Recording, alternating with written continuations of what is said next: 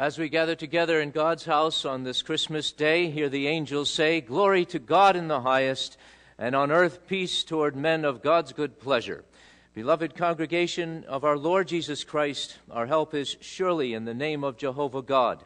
He's made the heavens and the earth, and he has redeemed us by the blood of the Lamb born this day in the city of David, born for you. Let's receive God's blessing as we enter worship. Grace, mercy, and peace be granted unto you from God the Father and from Jesus Christ the Lord, through the working of the Holy Spirit. Amen.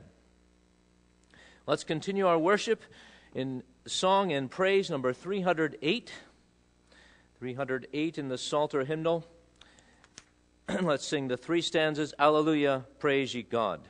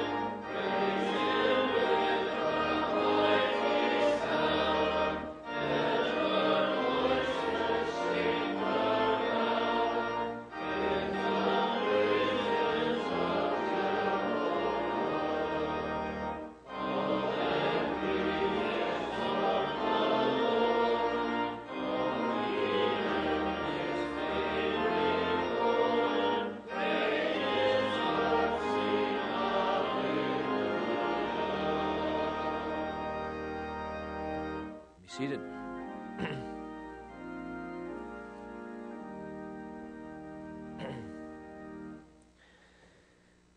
What a blessed opportunity we have to give glory to God. As the shepherds long ago went to Bethlehem to see this thing that had come to pass, the birth of Messiah, as we do every day, and also in the house of God corporately together, we come to Jesus. And we pray that those who are visiting with us this morning, we welcome you first of all, but you may be coming to Jesus here in this church, and not just to church, but to the Jesus whom we worship and whose name is exalted above every other name. And we would now confess, and I'm going to read this Nicene Creed because it's hard for us to memorize these things, but I'm going to read this creed, and we're going to make this our confession. It is the confession of the church of the faith that is a faithful summary of the Holy Scripture. And let's, and children, you can follow along here too. It's in the back of your Psalter hymnals, page 4, the Nicene Creed, written in the 4th century A.D. But notice particularly the truth of Christmas that's brought out here, the unadulterated truth of Christmas. There's no hoopla, there's no crutches, there's no whatevers. But there is truth, and that's why we're here, to confess the truth as it is in Jesus, and this is great joy. So let's all together in our hearts and with a resolution truly to believe these things, say this: I believe in one God, the Father, Almighty, maker of heaven and earth, and of all things visible and invisible. Note this: and in one Lord Jesus Christ, the only begotten Son of God, begotten of the Father before all worlds. The eternal generation of the Son is spoken of there, as Micah the prophet had prophesied, the Son whose goings forth are of everlasting. But we believe that he's begotten of the Father before all worlds, God of God. That's who Jesus is. He's God who comes of God, and he's light of light, very God of very God, begotten, not made, not a mere creature, being of one substance with the Father, by whom all things were made. Not a creature, he's the Creator, who for us men and for our salvation came down from heaven and was incarnate by the Holy Spirit of the Virgin Mary and was made man. There's the Christmas truth and gospel. And was crucified also for us under Pontius Pilate. He suffered and was buried. And the third day he rose again according to the Scriptures, and ascended into heaven, and sitteth on the right hand of the Father. And he shall come again with glory to judge the living and the dead, whose kingdom shall have no end. And I believe in the Holy Spirit, the Lord and giver of life, who proceedeth from the Father and the Son, who with the Father and the Son together is worshipped and glorified, who spake by the prophets. And I believe one holy Catholic and Apostolic Church. I acknowledge one baptism for the remission of sins, and I look for the resurrection of the dead and the life of the world to come. This is our confession, people of God. Amen and amen. Let's now sing as we continue to worship from the Psalter hymnal number 340. 340, Angels from the Realms of Glory. We'll be speaking of these angels and the shepherds who were in the fields abiding. Let's sing stanzas 1, 2, 3, and 5. 1, 2, 3, and 5 of 340.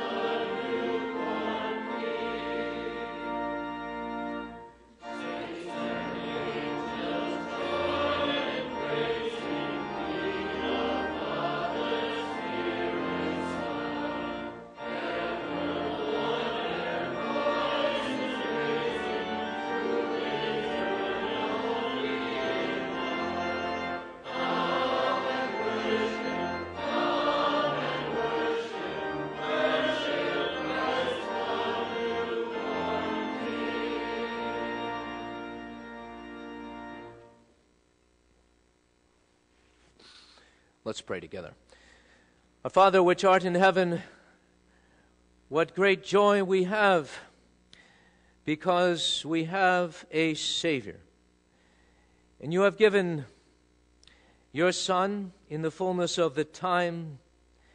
We receive the gift every day of Jesus Christ the Lord. And we pray, Lord, that you would be exalted, not only by angels, but especially by the redeemed, for whom the Son has come, for whom the Son is born, for whom the Son of your love, our Savior Jesus, has died. Lord, indeed, let us lead the way, even before the angels, who themselves needed not redemption. May we lead the way in praise, in timbrel and dance. And may our joy, Lord, be full. And may it be a happiness of heaven. And may it be a peace that we have in our hearts for this Prince of Peace that's come.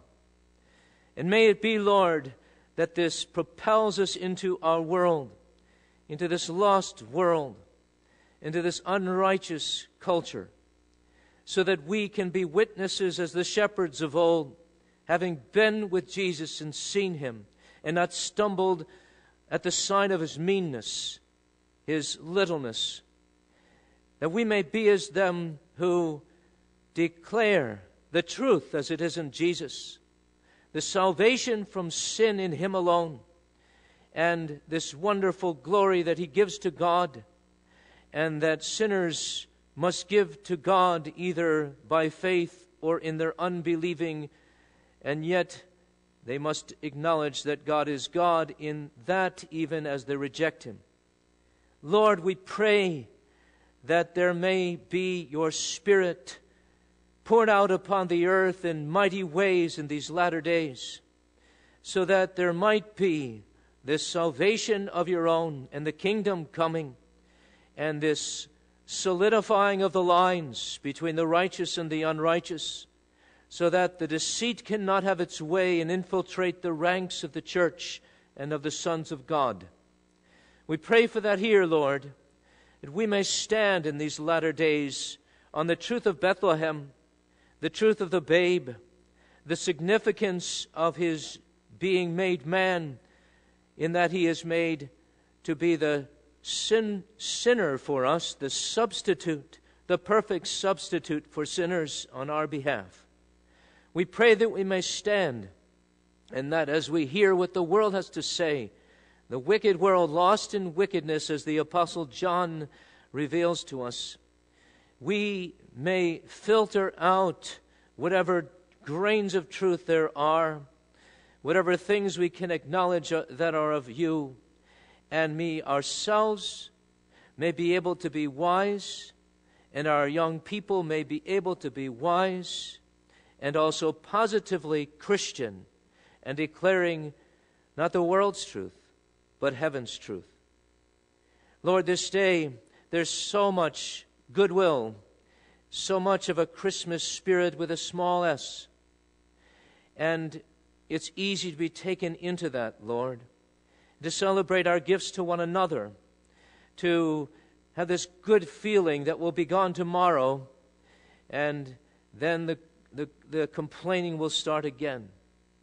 Lord, help us, and may this worship service help us truly to remember the reason for the season and the reason why we live at all at any time. Lord, we pray then, may our time be full, may our time be redeemed in the light of him who filled up time with his own presence. May our time be holy in light of him who has come and who is holy even by conception. We pray, Father, that since he has come and since salvation is brought nigh to us and your own presence in him, we may live as those who, having been saved, need nothing at all except the blessing of that salvation. And we pray that we may then show off your glories as we seek the things above and not the things below. Lord, we pray for our church with thanksgiving. That's how we pray first of all. You've been so good to us. You've given us the gospel of Bethlehem and of Golgotha and of the returning Son of God. The whole counsel of God you declare to us here. how much more we have than shepherds of old who were just beginning dimly to be aware of the marvel of the promises of God fulfilled in Jesus. We have the whole New Testament. We have the theology of a Matthew and Mark and Luke and John and Paul and Peter and James, and it's all one. The truth, the one theology of the gospel of our salvation. Lord, we've been given this. We've been given the Spirit. We've been given an earthly angel, indeed, in a servant of the Lord and a servant of the Word, and elders who care that this Word be ministered carefully, faithfully, clearly, powerfully, boldly, humbly, and for the salvation of this tender flock. Thanks, Lord, for this flock and for the great fruit in our midst of godliness. That's the fruit we seek. And to know Christ crucified in our midst, that is the fruit of faith in Him. Oh, Lord, we pray with gratitude.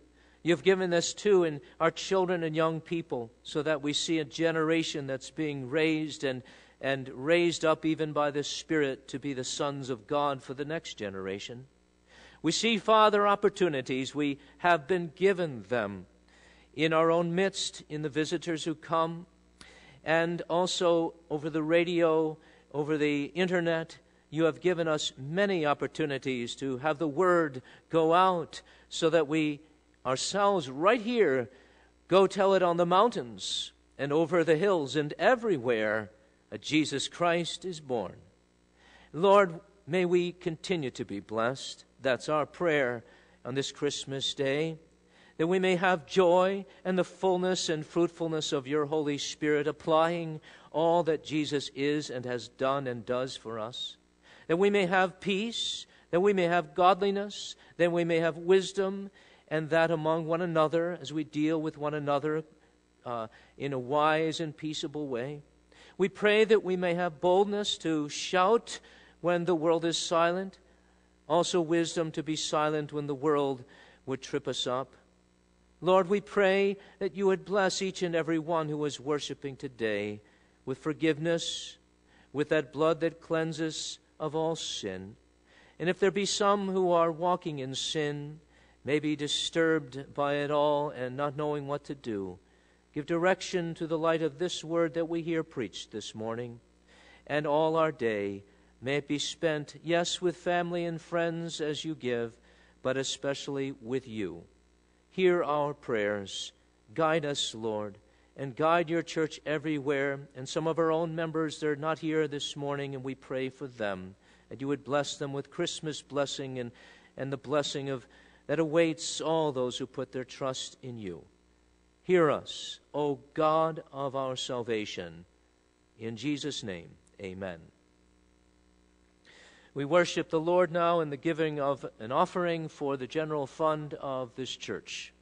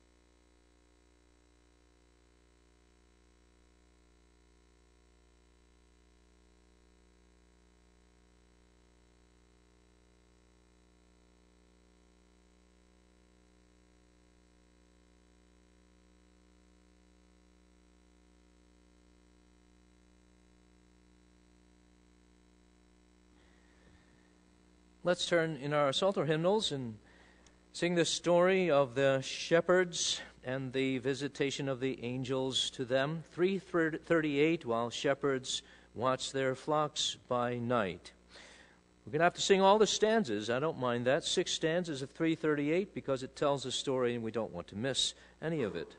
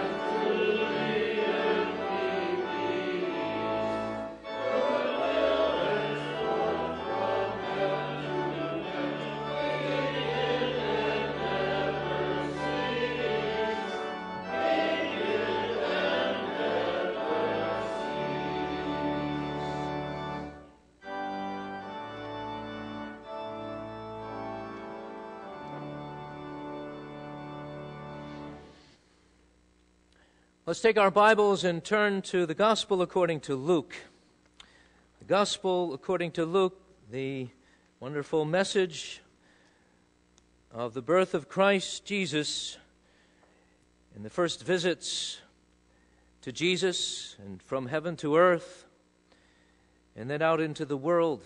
Great, great gospel here.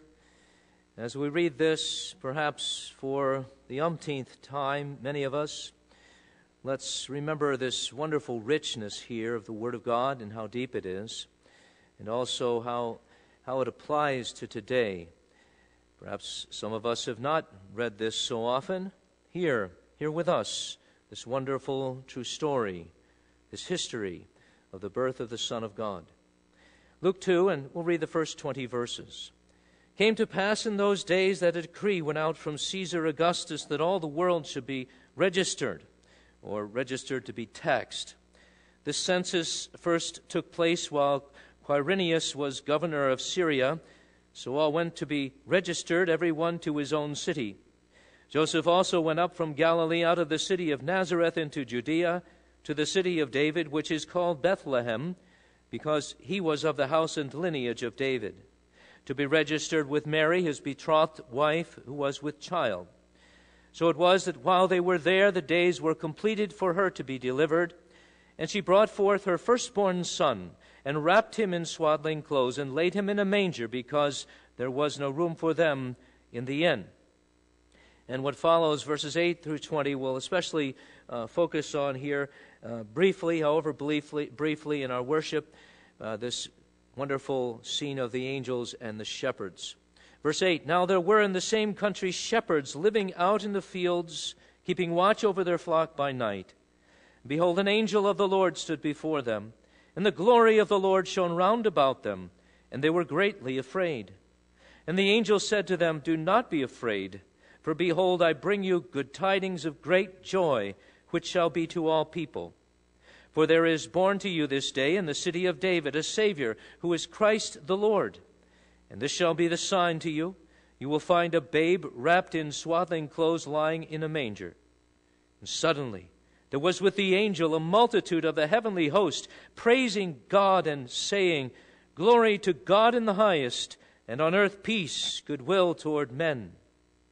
So it was when the angels had gone away from them into heaven, that the shepherds said to one another, Let us now go to Bethlehem and see this thing that has come to pass, which the Lord has made known to us. And they came with haste and found Mary and Joseph and the babe lying in a manger. Now when they had seen him, they made widely known the saying which was told them concerning this child. And all those who heard it marveled at those things which were told them by the shepherds.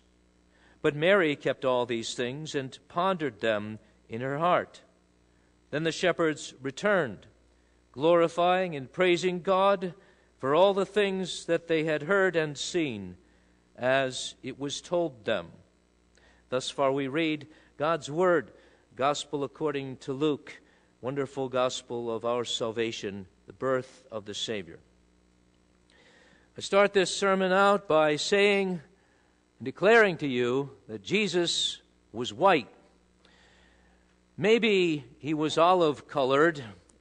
Certainly, Jesus was not black, not Mexican, not Asian, Dutch, or Italian. For indeed, he was Semitic, he was a Jew, and he was therefore of the color of the Jews.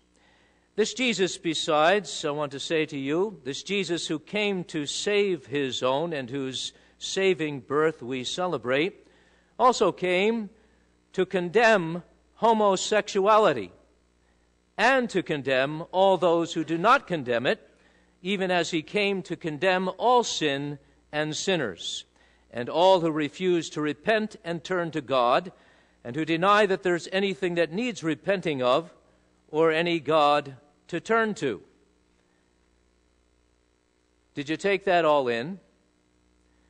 I have now hereby reaffirmed to you that your preacher aims not to be politically correct, not ever, nor on Christmas Day. I am in good company, because the Gospeler, Luke, as we read him, when he wrote of Jesus' birth, himself was not aiming to be politically correct. He was inspired, in fact, by God, who himself would write to us just as it was and just as it came to pass, and to pen the true record of heaven and of earth responding to this birth of Jesus. Luke, far from being politically correct or aiming to be politically correct, was chopping, you see, and letting the chips fall where they may. He was speaking God's truth, and the truth might not be hid by any who might like to cater to folks' sensibilities or to special interest lobbyists. For God would glorify his name on Christmas Day and in the inspired record of Jesus' birth, no matter what men may say. His was and ever is a message that transcends human notions and nations, a gospel that saves or damns regardless of the color of skin, rebukes and bashes to pieces all human prejudice, self-righteousness, all human religion, human politics, human health care, human rights, human peace, human liberty, and justice for all. You see, Luke is a messenger of God. And he's out for one purpose, to give glory to God. And not is he a politically correct, popular opinion monger.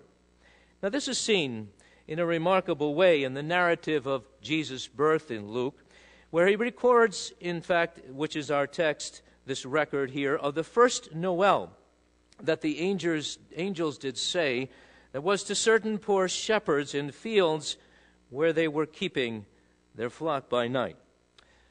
We want to visit this wonderful history here this morning. We want to be a little creative this morning, and that is, part of our image as God. We would show that creativity that is divine itself. So we want to imagine certain things that are true, and imagine that it was night. Imagine it's night here. And imagine that Jesus has just been born. And the angels have visited distant shepherds in a faraway country surrounding the little town of Bethlehem. You see, we have to go back in our minds to this and be creative. We also want to be creative constructively and biblically and helpfully. Think about the present. That's what we want to do, and that's what we always do as Christians. We revisit the history of this sacred word, and we think about the present. We want to apply what the angel said then, and we want to apply the truth, the godliness of the shepherd's own response to what the angels then did say. We want to apply that in our politically correct but unrighteous culture. We want to see, we want you to be on God's side here.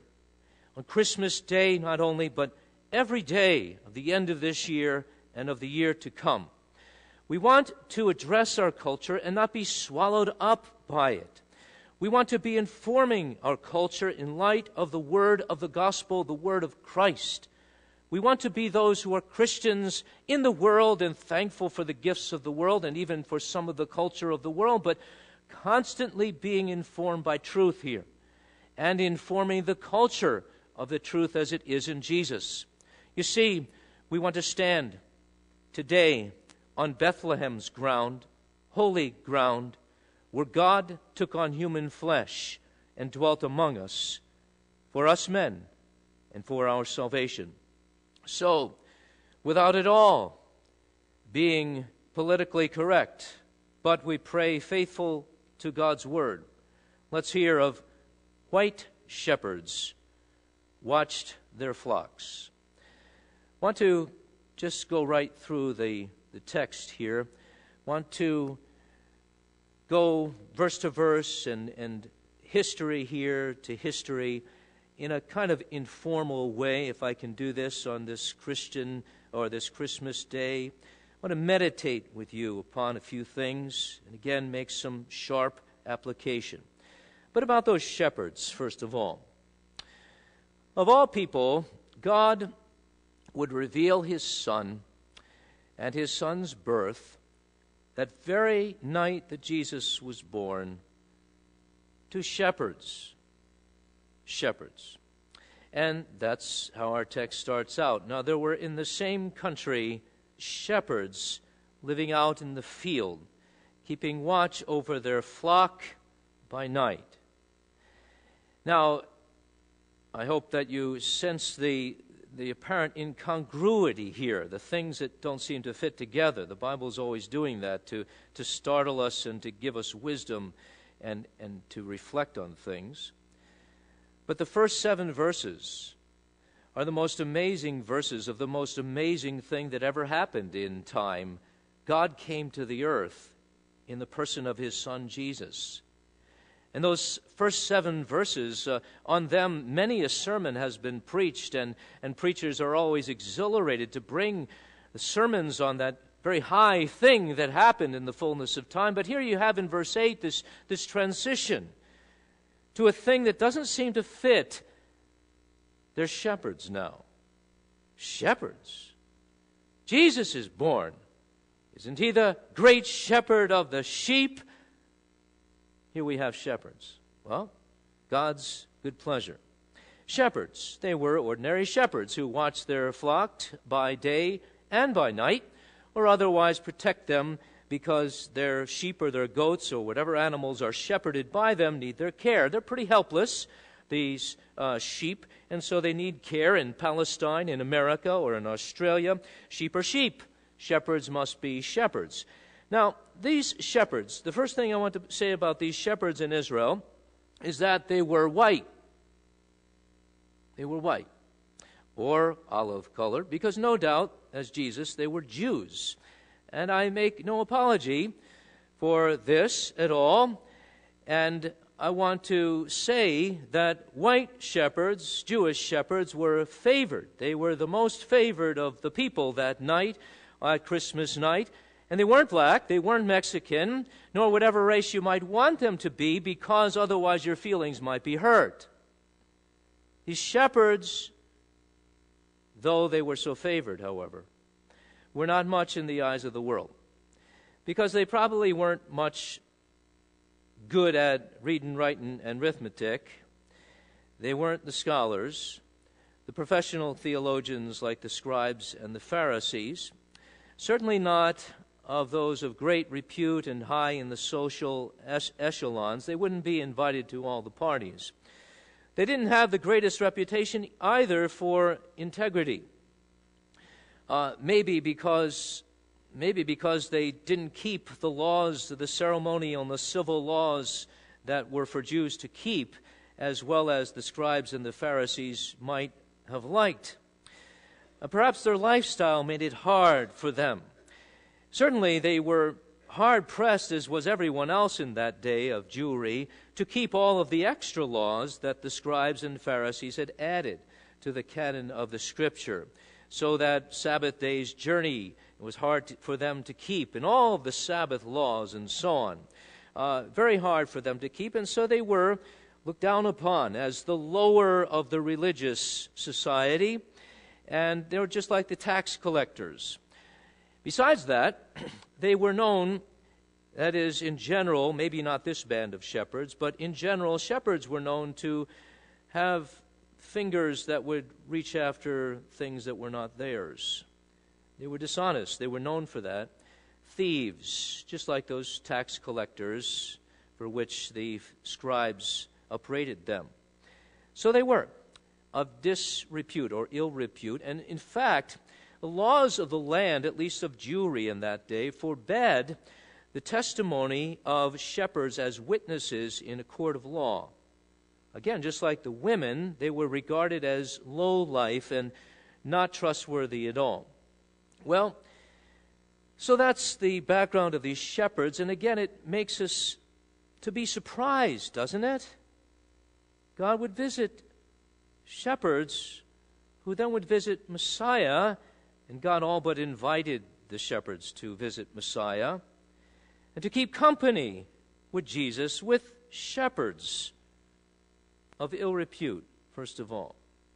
Well, can you imagine there was some politically correct shepherd among the shepherds, or watching angels visit the shepherds? Maybe there's some today who say, and who know what shepherds are about, that just doesn't fit. And I suppose the Jews would laugh at this kind of a narrative in Matthew, Mark, and Luke, and so on. But here's the message of the shepherds, and God visiting them. The message is of grace. The message is of the grace of God. That's the message. The message of which James speaks to us when he says, "Hath not God chosen the poor of this world?" The poor of this world. The message of Isaiah, that God who transcends the earth and who inhabits eternity, nevertheless in mercy comes down and condescends to dwell with sinners, and of the no account of the world, and of the robbers, and so on. They were graced in this visit. And I believe either before that, certainly after that, they were graced so that they became God-fearing. They became God-fearing people, these shepherds. And that, of course, was the wonderful grace of God. Well, that meant, of course, again, to follow along on our theme here, that the shepherds were those, the ones that God visited were those who were against homosexuality and adultery by the way of any kind, and robbery and murder and losing your mind and wasting your life on the internet. They were against all of these things because they were godly. And they cared not at all for ungodliness in their own lives and in others. So that's the shepherds. That's the background. Teaching of grace here, and what grace does to the most surprising sorts of people, like you and like me. But the focus here, right now anyway, is on the angels. The angels. The very important thing that stands out about these shepherds is that they're visited that night by angels. They don't gain in their reputation. Nothing would be said about them if they were not visited that Christmas night by angels sent by God. And by God, by the way, who is not out to please anyone but himself and to glorify his own Son, whom he has just sent into the world. To have those shepherds visit one who's not Joseph's baby and only Mary's partly, but his own baby. God is leading this whole thing, even though it could be said that by some and thought by some that Caesar was and his decree. Well, angels are sent. And I want to say this, that if there again was someone observing these things, they'd think that wasn't a good idea for God to send angels to record things that had just occurred because, well, they'd be biased. They just have one opinion. They all come from heaven, one place. And we need a variety here. Maybe CNN would say that. They're not coming from the left, these angels are. They're coming from on high. They cannot possibly bring truth and good news and tax dollars to these poor shepherds. Away with their testimony.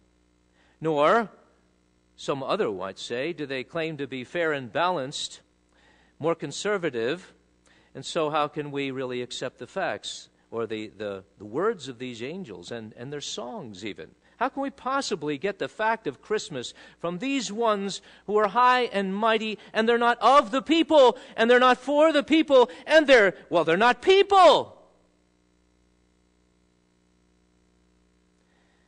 But angels it must be. Angels. Sent to shepherds, and wow. First thing I have to say about these angels, they were white. Maybe not. Maybe they did not have a color. But they were bright. The glory of the Lord shone round about them. You'd be bright too, far brighter than you are, and I would too. If you spent your life in heaven, and there's God, and God is holy. Angels are sinless, and they spend their time in heaven, and something of the brightness of the glory of God rubs off on them. That's how the text describes angels, and that's why the people were so afraid. You'd be too if you saw an angel from heaven, you sinner, you, and I would be too. But my point is, they weren't black, they weren't brown. They were, if anything, white, just because they were pure. And the glory of the Lord shone round about them. So glorious because sinless, dwelling in the presence of God, and so glorious because happiness does that to you as well, you know. Because they have the prospect of serving God. The Bible says that angels are ministering spirits sent of God for God's cause, God's gospel, and God's people. Well, the first angel, what about him? Visits the shepherds, calms their souls, calls to them to be not afraid. I love that. Be not afraid. Behold, an angel of the Lord stands by those shepherds, stands before them. The glory of the Lord shone round about them. They were greatly afraid. The first message of the angel is, do not be afraid. Calm down.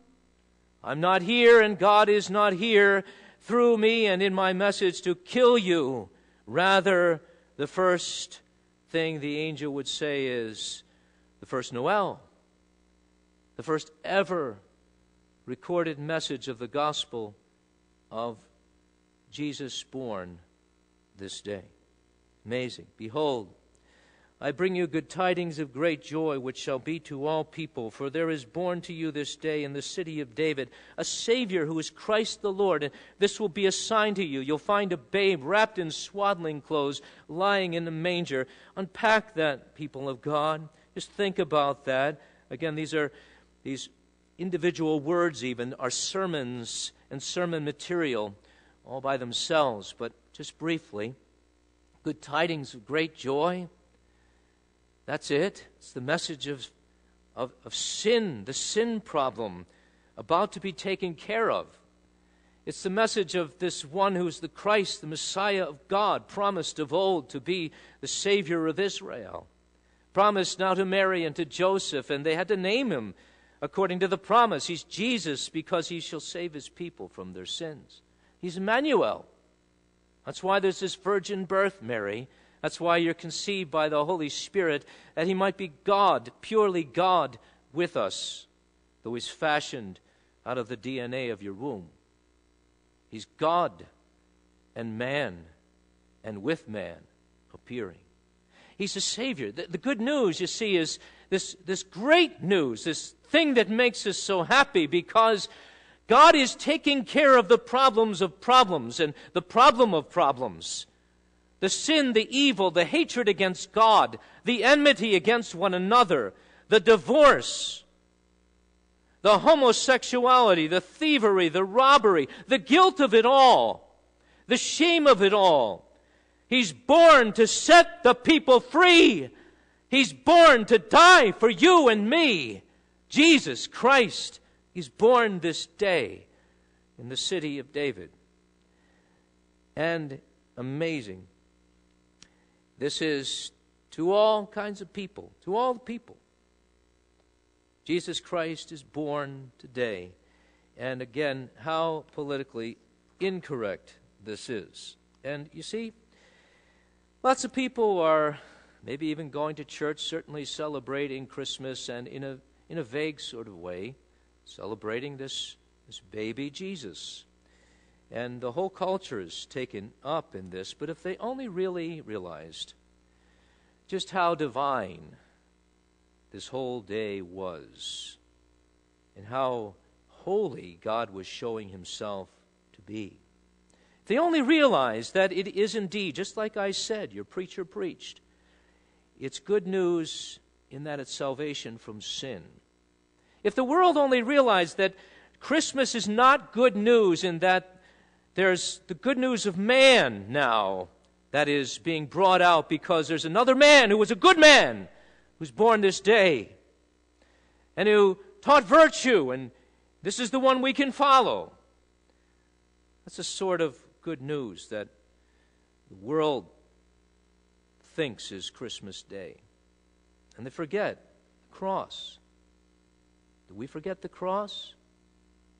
Sometimes when we celebrate the birth, we forget the cross, and that he's born to die, and that the Savior here is the one who comes for us sinners. See, this would really be offensive. If people only realized that Jesus Christ is the Christ who saves from sin, they'd be offended, and they are offended. It's not, you see, politically correct to offend anyone and defend their sensibilities, whatever color. Jesus Christ is the greater offender of them all then. Because he comes and he says it like it is. He reveals truth as it is. The truth that we are all in Adam born, dead in sins. And there's none righteous, no, not one. There's no government righteous, no, not one. There's no plan of governments and no peace talks of government that is born of the Holy Spirit, as far as I can tell. No, not one. Jesus Christ, you see, he faces us with the truth in his birth that we are in need. I can just see someone from CNN or even Fox News or whoever saying of this, in the light of this, the fact that Jesus is born for sinners, I don't like it. And asking their preachers in their churches to tone it down. Let's just gather around the babe. Well, offensive. But now, more offensive perhaps, I suppose, is the next multitude of angels. The very army comes after that. The first one leads the way. The first Noel is that there's born to us this day in the city of David a Savior who's Christ the Lord. This shall be a sign to you. And suddenly there's, with the angel, a multitude of the heavenly host praising God and saying, "Glory to God in the highest, and on earth peace, goodwill toward men." And again, I can see one saying, well, the multitude here is just following the one, and they can't be biased, and this is not newsworthy. It's all fake, and these people are on the bandwagon, these angels. And maybe they put it all together and say if Christ died for sinners, if he is born for sinners, then his peace has to be the peace of God, and not the peace of our alliances and our concords. And they'd say, well, that's impossible, that's not necessary. That's offensive, in fact. Peace, the peace of God on earth, peace of God and man, that's not what we're all about. That's not going to build a city of men. In fact, that gospel that the Christians say is gospel of peace, it's always gotten us in trouble as peoples of the world. The Christmas gospel of so-called peace has made for strife. Enough of the religion. That's the origin of conflict. And in many cases it has been. And Jesus Christ himself said, "I came not to bring peace, but a sword to the earth." Many people miss that. But be that as it may, people are critical of this. If they'd only draw the lines and put the dots together with the lines of right theology, they'd see that the whole thing is offensive to the natural eye and mind and heart and to the lobbyist groups. Well, and then certainly they'd be offended at this if they understood the theologians and the ones who translate correctly this verse of the angel's song, "Glory to God in the highest." And because a proper translation and interpretation here, beloved, is "Glory to God in the highest, and on earth peace toward men of God's good pleasure." Really, that's the way some translations have it. That is an accurate and a faithful theological way of interpreting the message. You see, here the angels are saying, not goodwill toward men, but peace toward certain men and women and children of God's good pleasure. That is, salvation to God's elect. That's what the angel's saying here. Not salvation to all, judgment to many, but salvation to some. Oh, you can see. The CNN political flags go up. What? What? That's not fair. That's not fair at all. How can that be? Well, it's the way God has determined things. In fact, God sends Jesus, and he's the Savior of his people from their sins, and he dies for his people, and he's now preparing heaven for his people. And when he comes, there is a judgment day, and there's a division between the sheep and the goats. And you see, Christianity is by nature, on that score, offensive. Not everyone's right with God, and it's only the grace of God that anyone is saved. And God doesn't owe it to anybody to save anybody. Doesn't owe it to you or to me. Well, this is offensive. And then you think of that sign, too. Back to that sign of which the first angel spoke, the sign of the glory of salvation in this one meanly wrapped. How can that be? There's going to be anyone of worth and of significance, of power and political might and so on, and that's what we need. It's got to be king and kingly. He's got to be someone who's born and everybody knows it because we recognize that from our own midst there's going to be one who's going to champion the things of man. No. The sign of Messiah and of God come down to sinners is poverty. That's what it is. Meanly wrapped, swaddling clothes, lying in a manger, no room in the inn. God making his way as the one who became poor, we might be rich. That's Christmas. Poor, that we might be rich. Poor. Well, oh, glory to God because of this. Oh, glory to God, right? Glory to God in the highest. That is, it may refer to in heaven, that's the highest, or in the highest degree. Certainly, that's true, both of those. Oh, glory to God because he's worthy. Well, again, the political correct people would say, no way, can't be, may not be.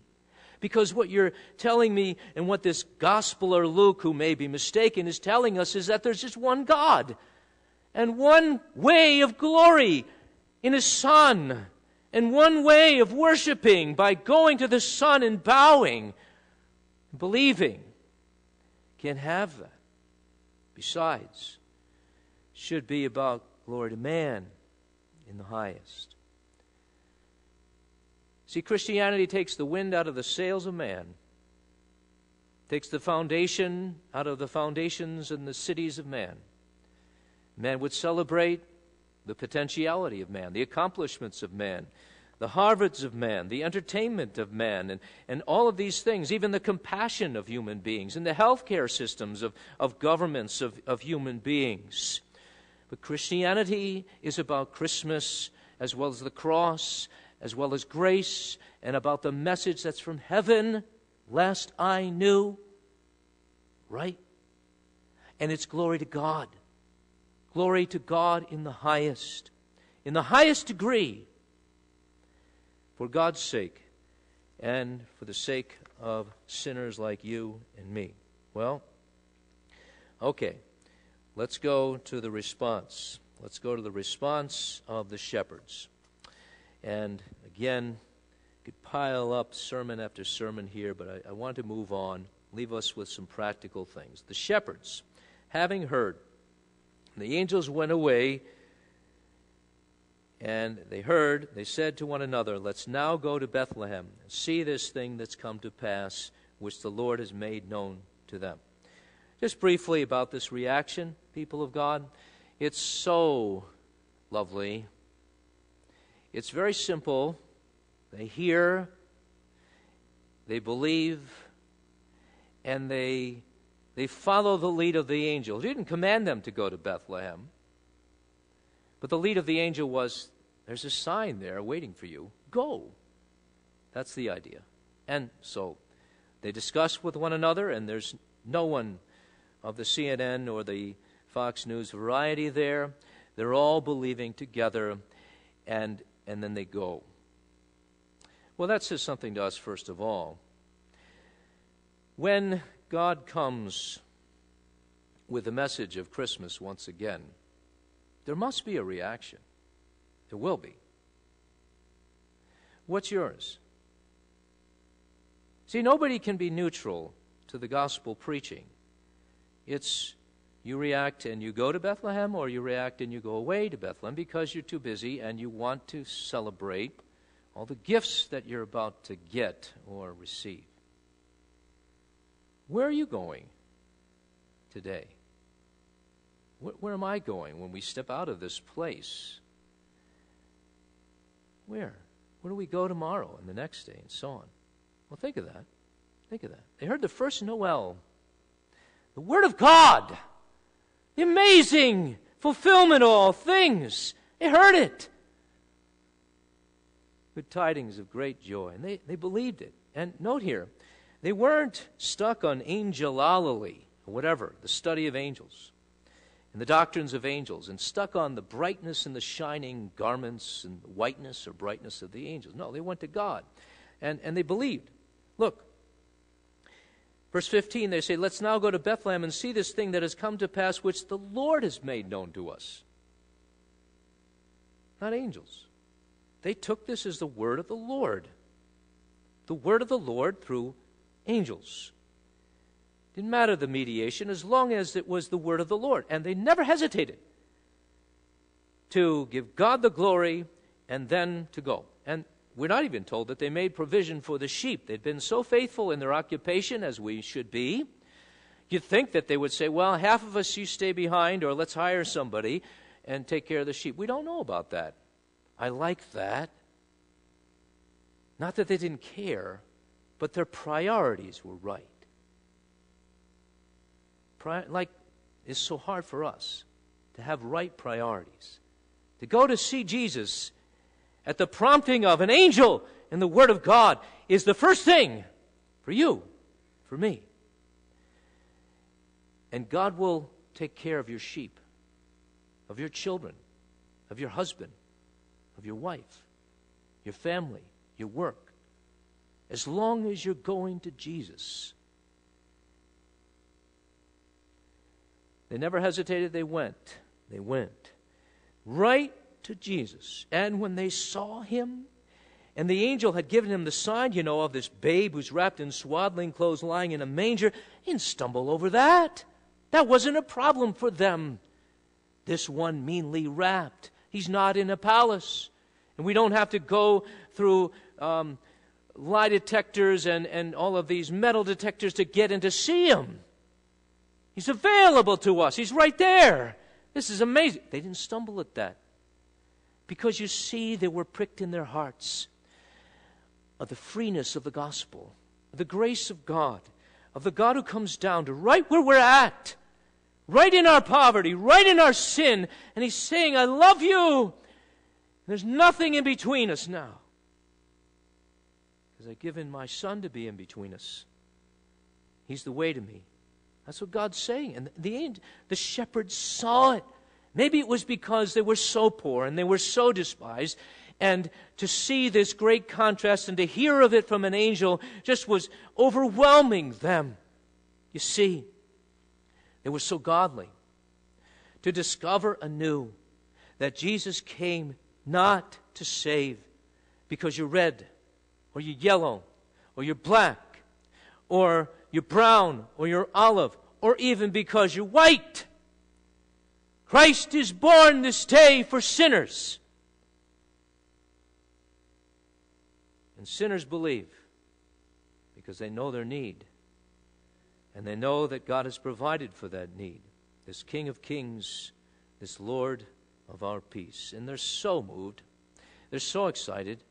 I wish we had that enthusiasm of shepherds. I pray for that. Sovereign Grace Church. Have the enthusiasm of shepherds, those shepherds. With joy unspeakable and full of glory, as Peter writes in 1 Peter 1, they were moved. It was glad tidings of great joy. Who can frown at that? Supposed to smile. Supposed to be happy.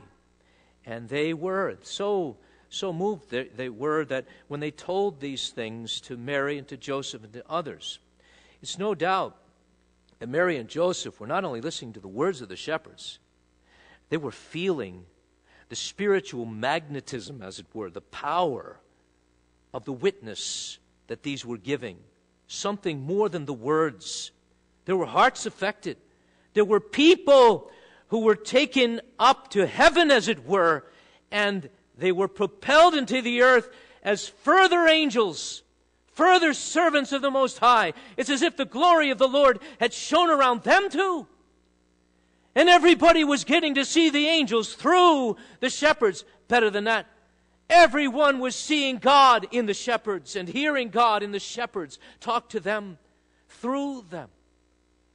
That was the excitement of the shepherds and their witness and so on. They were never the same, and people who heard them were never the same. You just hear it now. Oh, those shepherds. I don't see it that way. This is the CNN guy. I don't see it that way. their going to Jesus was the first step toward bigotry.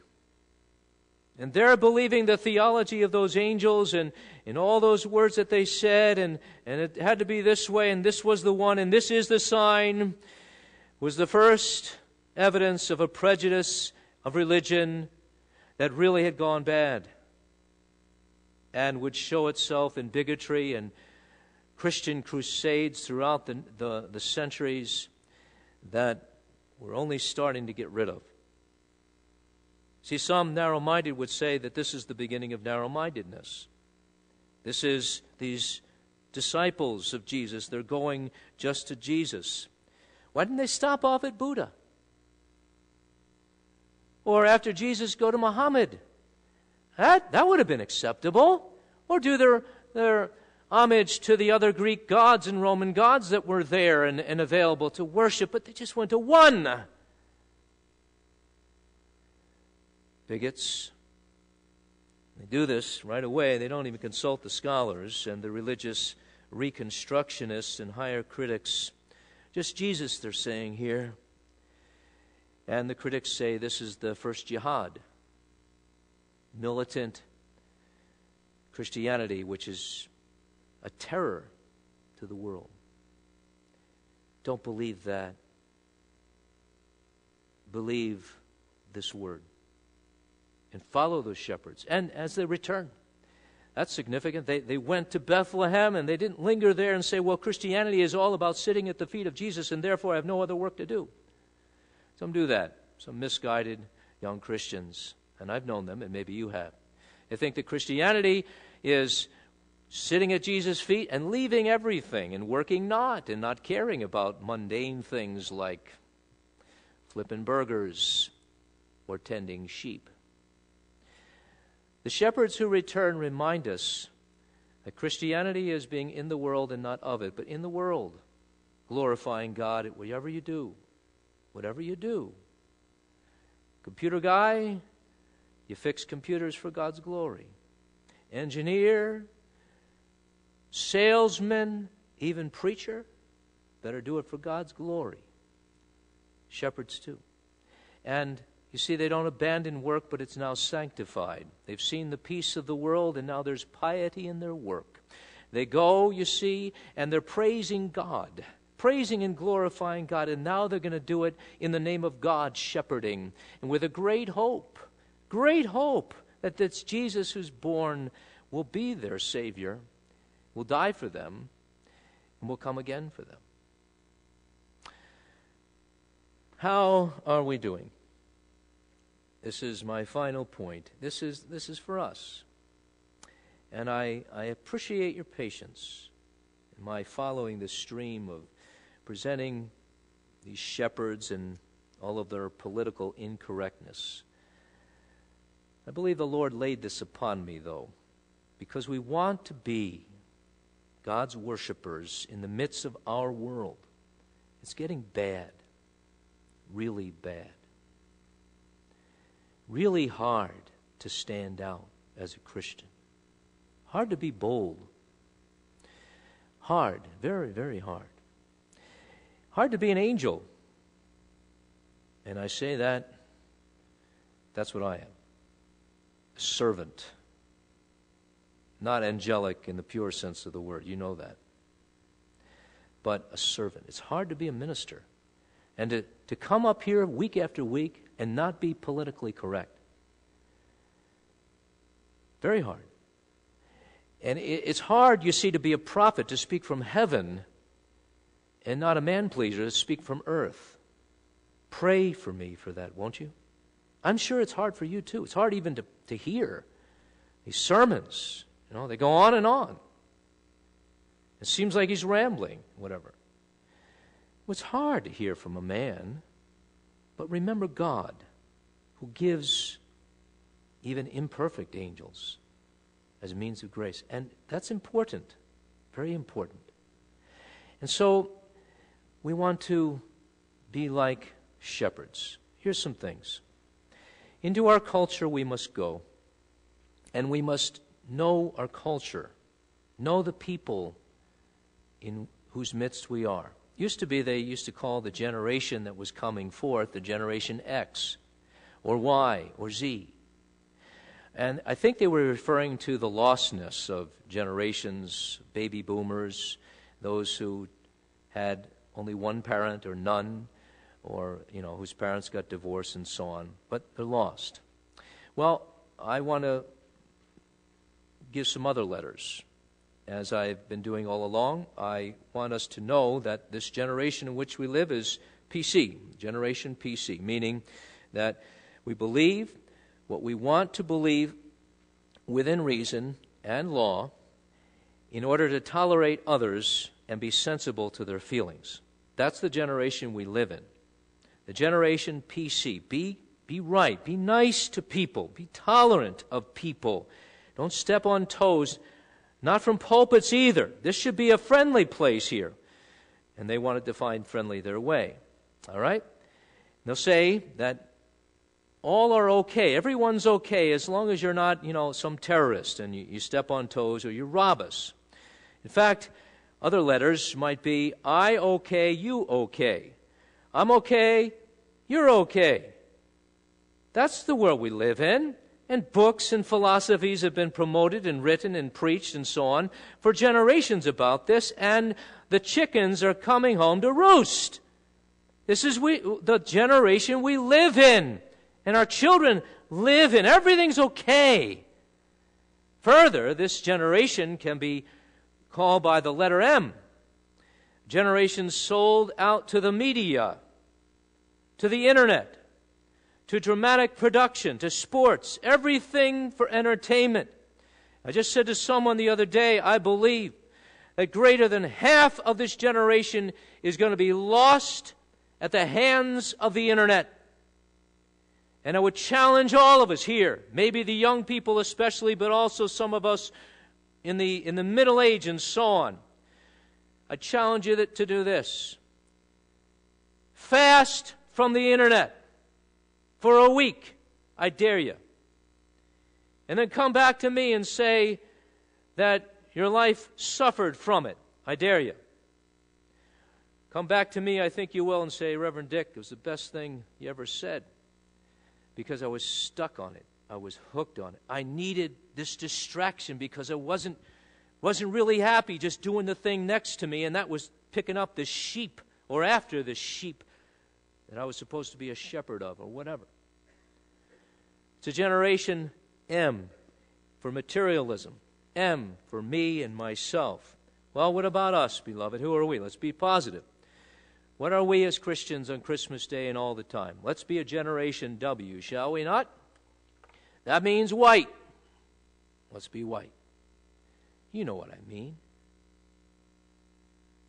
And I wish there were a black man, red or yellow here, to hear what I mean. I don't mean color of skin. I mean white, washed in the robes of Jesus. That's what I mean. Living like that. White, whiter than snow. That's amazing. Winter wonderland. Here's the gospel. The gospel. Whiter than snow. Unafraid to say that Christ is born this day. And it's about being whiter than snow, you red sinner, you. Believe. Believe. And then W stands for being word-centered. A word generation. And a worshiping generation. For a generation G, it will be godly. For truth and for godliness. That means against ungodliness of every sort.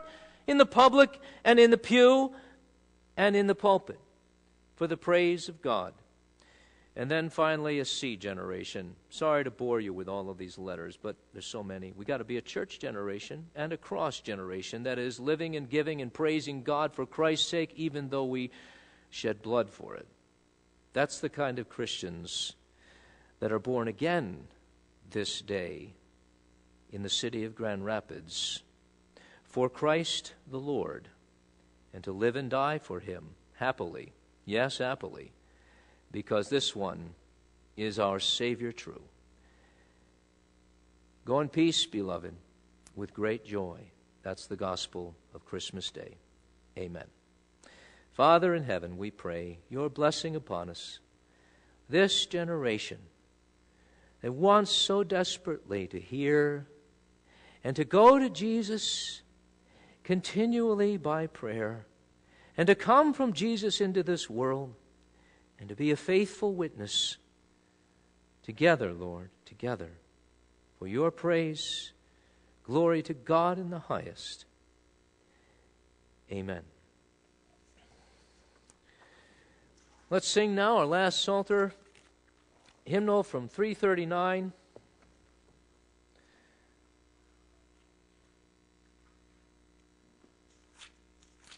Hark the herald angels sing. Let's sing 1 and 3 of 339.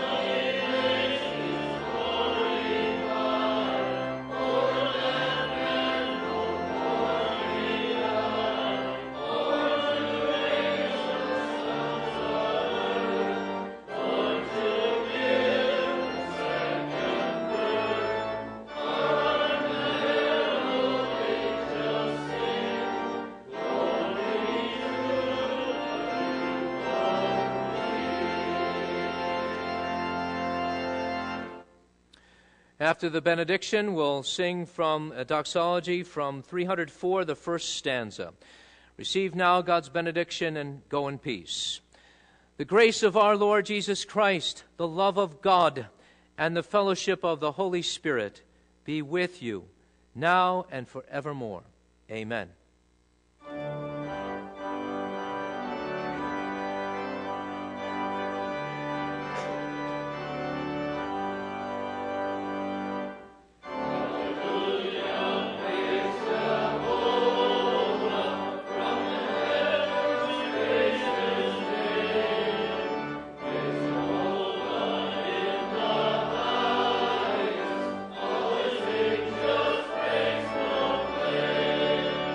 Always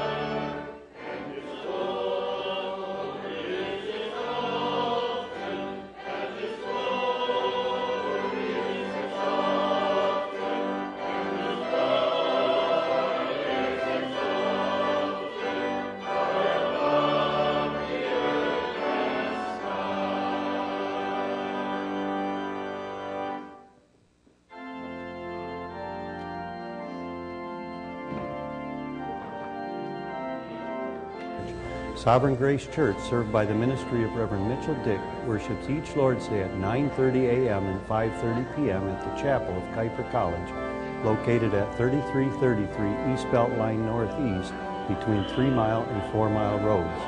You are most cordially welcome to join us for worship or visit us online at www.sgurc.org or contact us by phone at 616-406-8562.